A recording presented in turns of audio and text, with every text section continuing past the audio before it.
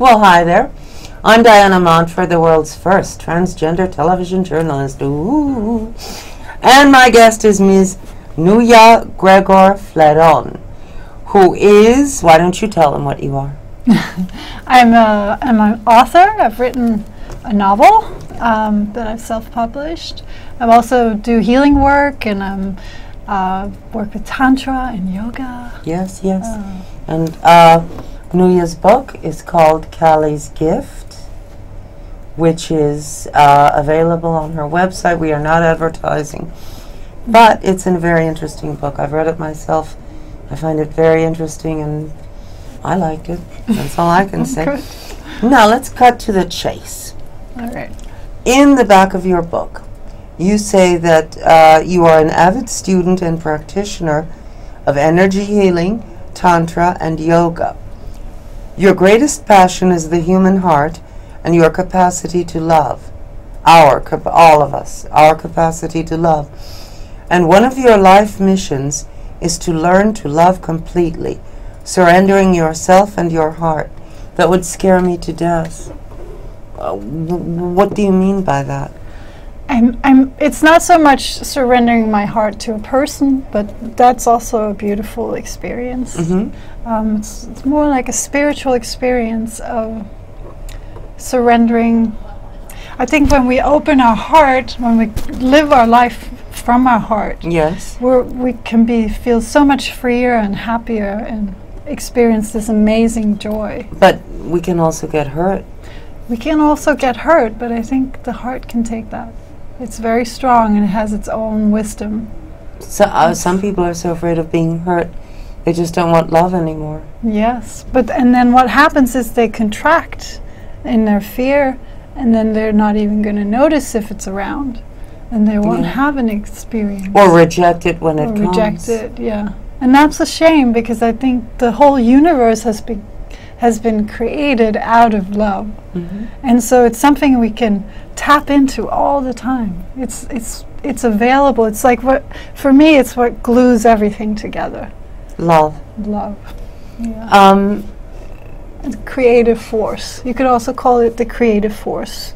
In the mythology, we talk about Mother Earth. Mm-hmm. The feminine force is also Mm-hmm. the creative force, but it's also love.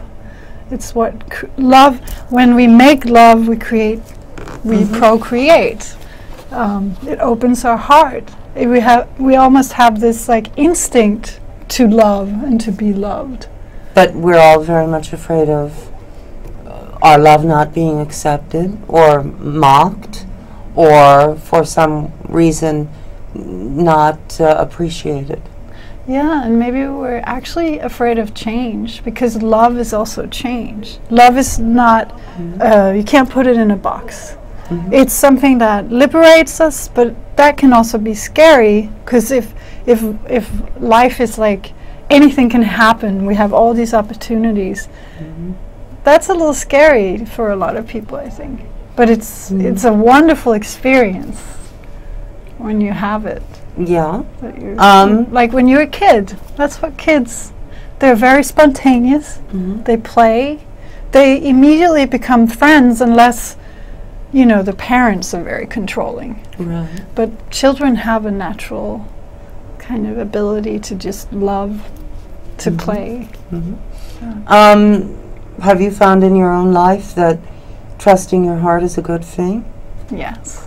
And actually, they've done research on the intelligence of the heart. I don't know all the specific details, but the gist of it is our heart is actually wiser than our brain, because our brain is wired in a certain, much more mechanical way, and the heart has,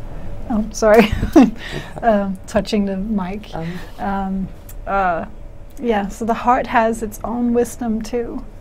Listen to our feeling. When we feel something, we can understand it much better, because we're relating to an experience. The brain is much more mechanical. It's going to see something, interpret it, analyze it. But when we feel something, that's also what most of our decisions are based on feelings, not so much always analytical. Even if we think we're analyzing a situation, we're really going by our gut instinct? I think so. Yeah. But I'm sure people are different. But I would say for the most part.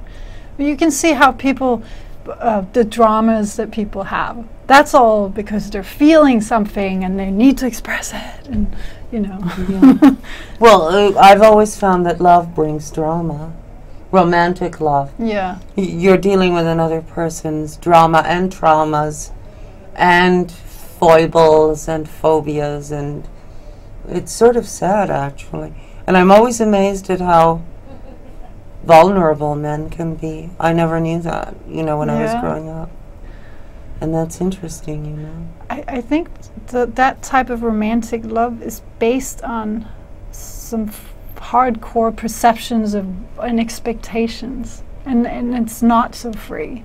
It's much more boxed. The idea of this is love. Someone who loves me is going to do this and that for me. Yeah. Or I'm going to have this experience when you know, when I'm loved by someone. I'll tell you a story from my life. I grew up with a father who was kind of angry and didn't communicate or relate very well to me, and for his reasons. I don't know. It was just his upbringing, probably. I grew up with the same kind of father. Yeah. And so after I left my second husband, who I had a very troublesome relationship with, I went back home. I'm from Denmark, by the way. And what perfect English you speak. And I went back to Denmark and I said, I'm going to heal this relationship to my dad. I'm going to get to the bottom of why I don't feel loved by this man. So what I did was, I insisted. Everybody said, oh, your dad looks like he loves you. And I thought about that. Okay, so obviously I'm expecting it to look in a specific way. If I take that idea away, that it's going to look like this if my dad loves me. So I took that away. It's like taking off there is glasses, no, you know. each person loves in a different way, and there is no, this is love and everything else isn't. Yeah. And it was magical. I looked him in the eyes, literally, and I just decided, this man loves me, and I felt it.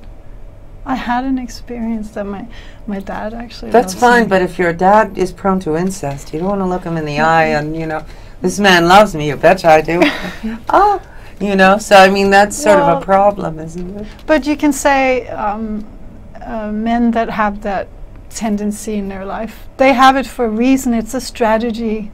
It's not necessarily all of who they are. They can still love you, even though they have behavior that's not, you know, kosher or so.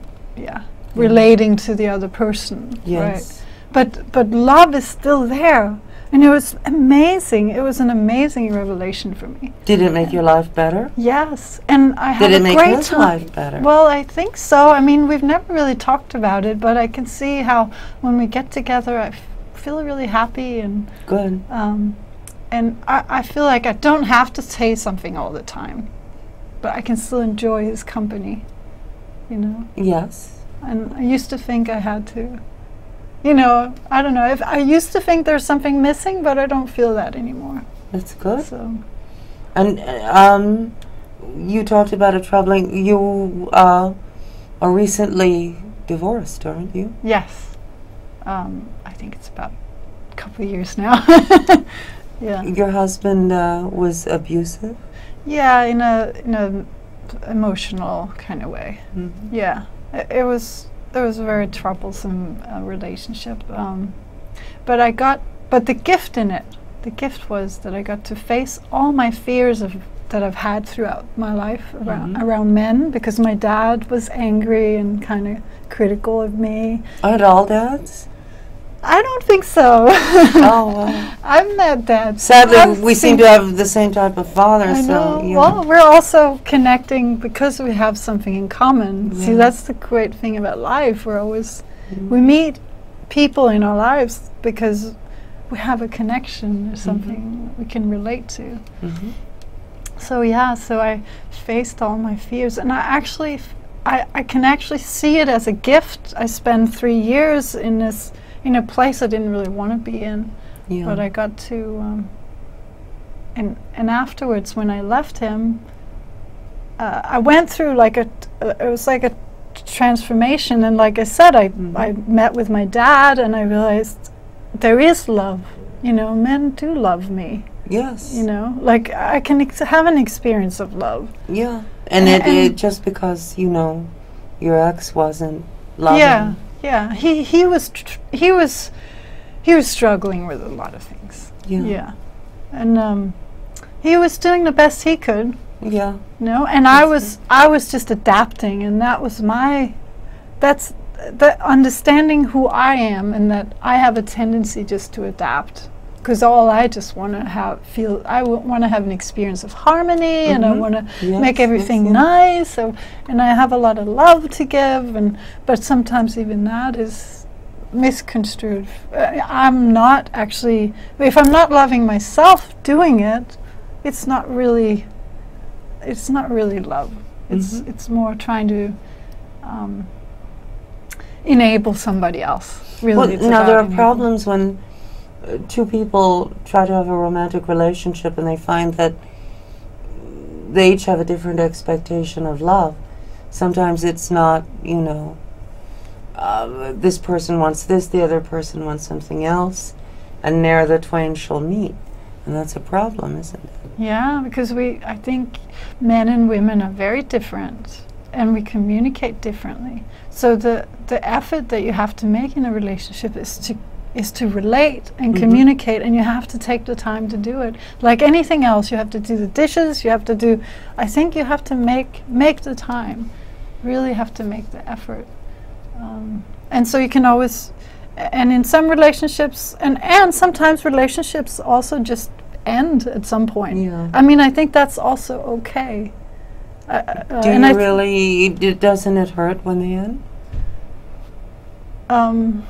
It hurts, yeah, but that's probably because we have a judgment inside or conflict around something. Like, I failed, I did something wrong. Yeah. And if we really loved each other and we said, well, Diana, you know, we've known each other for 10 years now, and we really communicated, we'd probably say, well, now, actually, it's time for me to try something else in my life.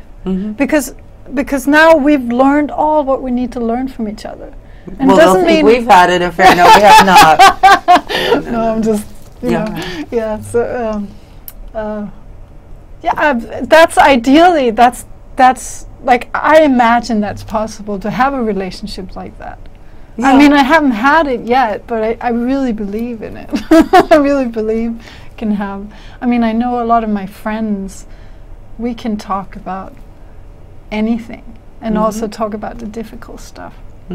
But I wanted to complete, so what happened when I left my husband was I released a lot of fear, and I suddenly had this new experience of life where there was so much room for just feeling joy. You know, because all the contraction and the fear and scariness, it just kind of, it evaporated. Not that I don't have fears anymore, but it's like they don't take up that much space anymore. So now I have all this immense space for joy and happy feelings, and I can, and I relate to people much more easily, and I can see beyond their story. Right. I can kind of laugh about, you know, things that may turn into drama.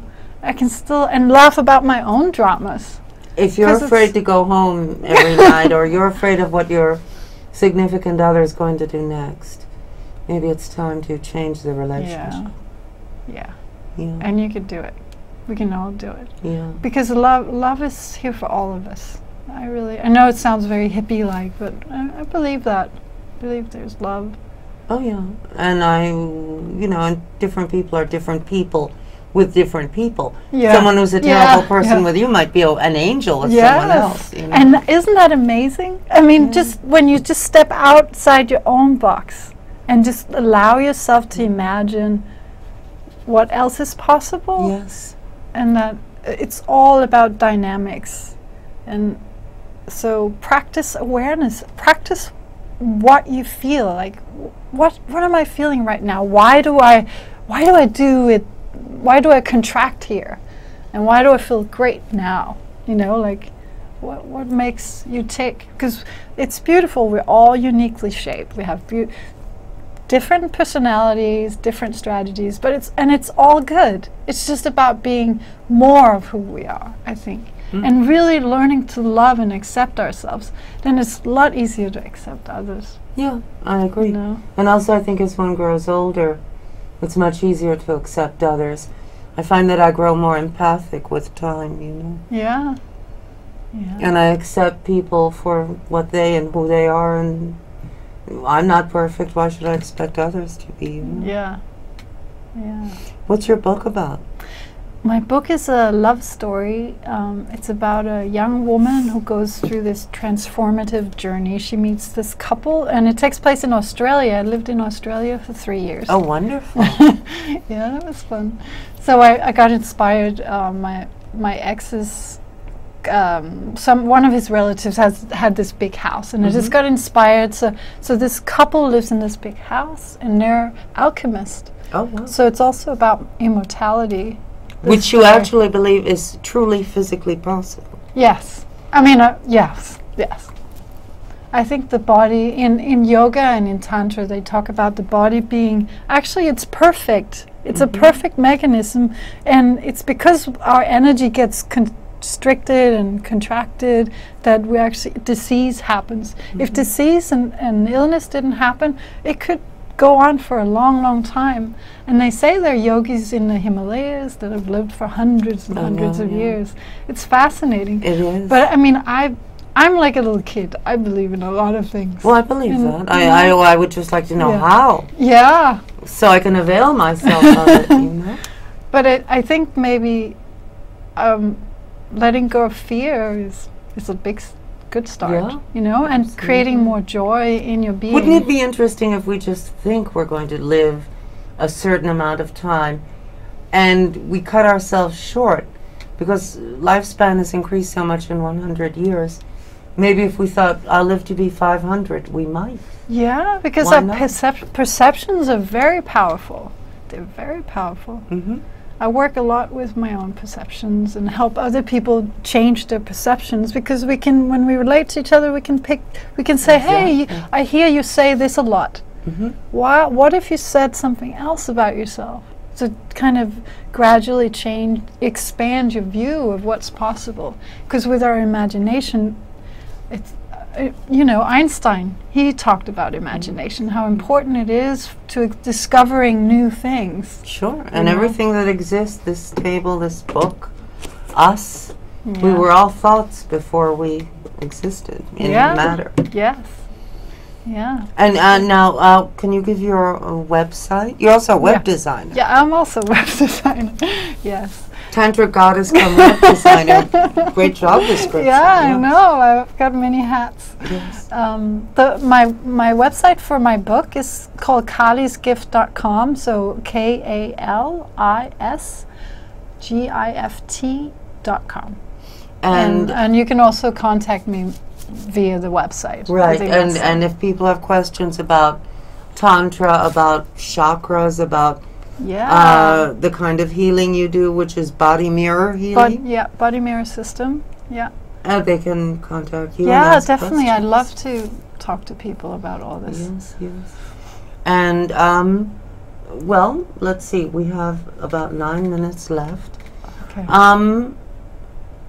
What would you say to someone who's looking for a relationship and doesn't trust herself or himself to find the right person? You know, maybe someone you thought was good turns out to be not good, and people are gun shy. They're afraid of having that happen again. Well, how can people know? Do they trust their heart in that case?